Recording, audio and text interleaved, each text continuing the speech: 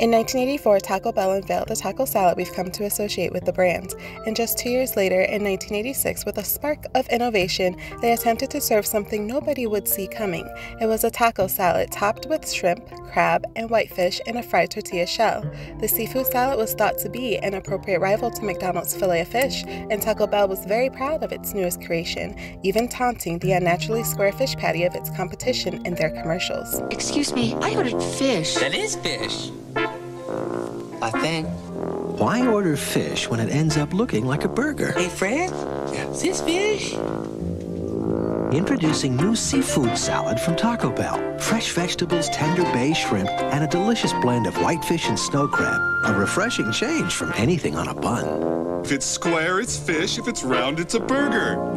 New seafood salad from Taco Bell. The cure for the common meal.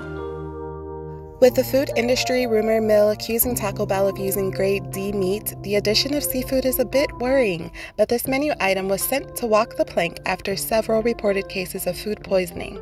Taco Bell has never been shy about mixing up their menu and tried once again to dive into the deep in 2010 when it unveiled the Baja Shrimp Taco and Pacific Shrimp Burrito at select locations. Each came with 6 shrimp marinated in spices, pico de gallo, and avocado ranch sauce.